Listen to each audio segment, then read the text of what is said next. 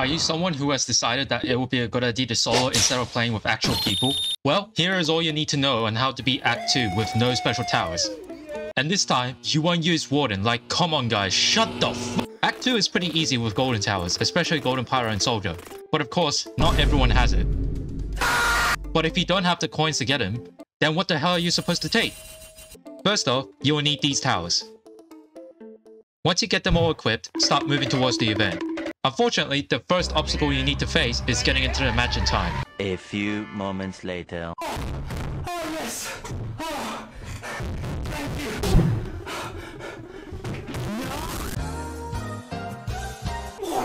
I highly recommend that you lower the quality to the lowest since it affects how fast you load into the map.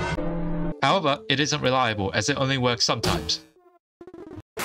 If you do manage to come in time, then you should place your ace pilot in this spot at the front, setting the targeting to strongest and upgrading it to level 2. Once the wave is over, set the ace pilot targeting back to first and then get another ace pilot and upgrade to level 1. Next, start getting some level 0 soldiers. I would do it in this order for a total of 3. And please place them close together, you idiot!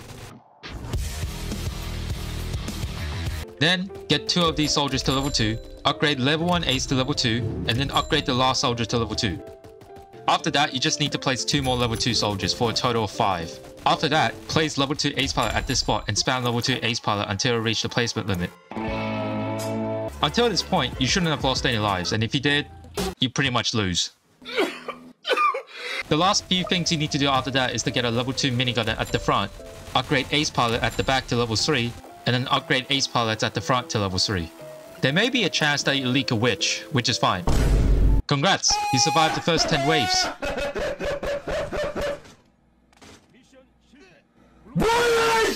Once the terrain is finally finished, quickly place a level 3 DJ in this spot and place 2 level 5 ace pilots.